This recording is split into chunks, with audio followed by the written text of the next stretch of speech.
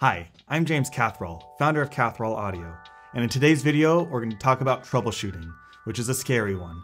You've got MainStage all set up, you plugged everything in, you're ready to make sound, you go to push a key, and nothing. Radio silence. You get no sound, and now panic starts to set in. Trying to go through everything in your brain, make sure you got it all set up, and you kind of just randomly start pushing buttons, twisting knobs, digging through your concert, trying to figure out what's going wrong and how you can get sound as soon as possible as you feel everyone's eyes staring right at you and all attention is on you as you're trying to figure everything out. So that can be a really scary situation.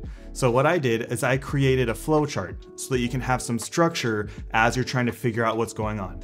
Instead of just randomly going through different things and hoping you find it, you can go step by step through this guide and check everything off the list all the way until you get the bottom, which hopefully by then, you then should have sound out of your MainStage concert and be good to go. All right, so let's take a look at this flowchart and start going through the steps.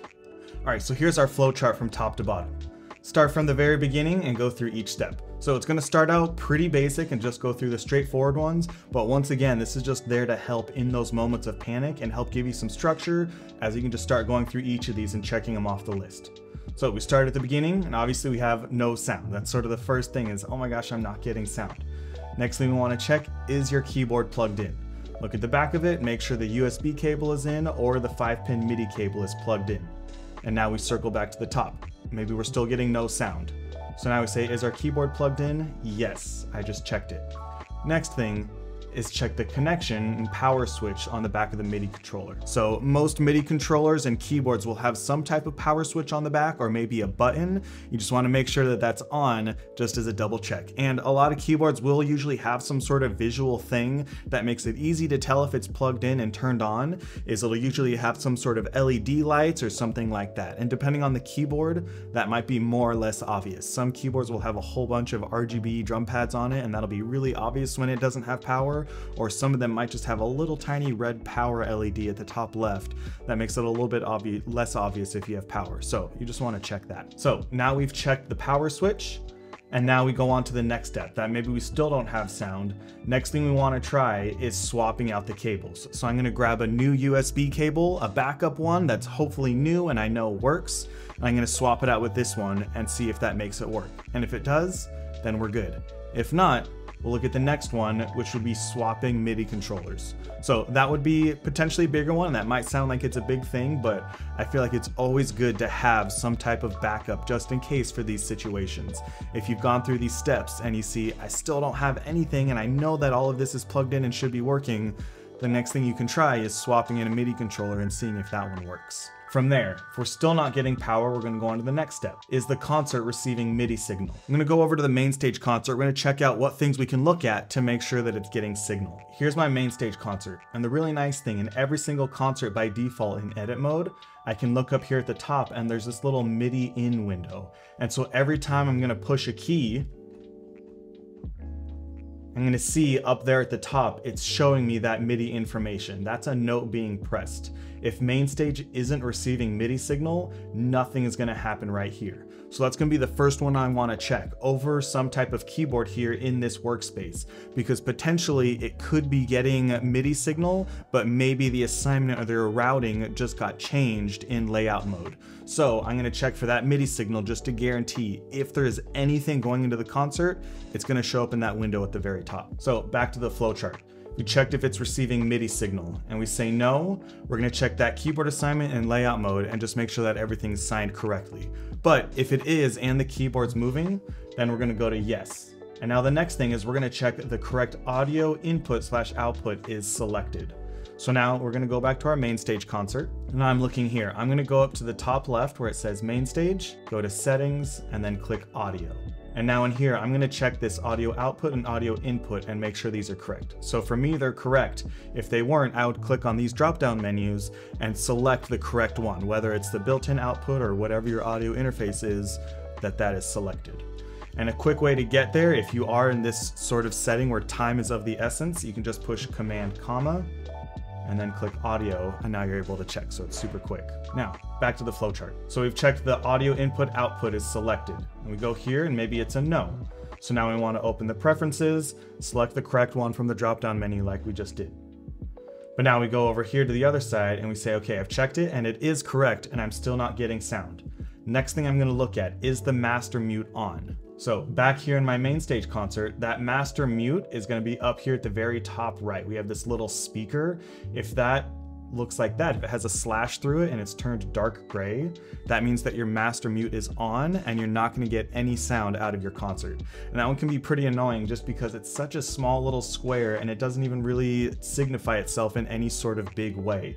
It just goes from light gray to dark gray, rather than maybe something like turning a bright red that would make it way more obvious if it was muted or not. So that's just always one you want to keep your eye on, is that master mute button. Now back to the flowchart. Do master mute. It's on, yes. So now we can just turn it off by pressing M or clicking the speaker at the top right. But then we go master mute. Is it on? No. And we're still not getting signal. So now we're pretty deep in this. We've gone through a few different levels and we're really trying to check through everything to see how we can get sound out of our concert. So we say no. And now we go on to the next one. Can you see audio levels coming out of the channel strips or the main output? So when I'm looking at my concert, I'm gonna push keys. And now I'm going to look here. This is the channel strip and this is my main output right here. And I'm checking, am I getting signal?